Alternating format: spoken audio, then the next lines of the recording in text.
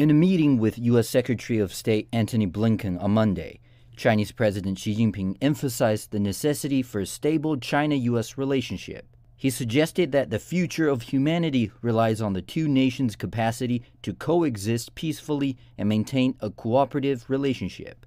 Xi Jinping underscored that both countries have a responsibility to properly manage relations to contribute to global stability and development.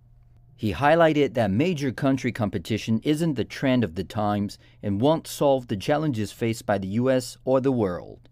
The president called on the U.S. to respect China's rights and interests, not to deprive China of its development rights. President Xi reiterated China's commitment to a stable China-U.S. relationship, urging the U.S. to adopt a pragmatic approach. He also requested both sides to adhere to the common understanding reached with President Biden in Bali, and to convert positive statements into actions to improve China-U.S. relations.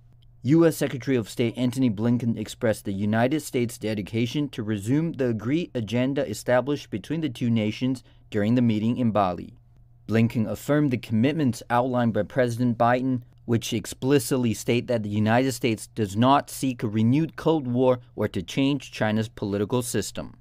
He further clarified that America's alliances are not intended to target China and that the United States does not support Taiwan independence, nor does it seek conflict with China.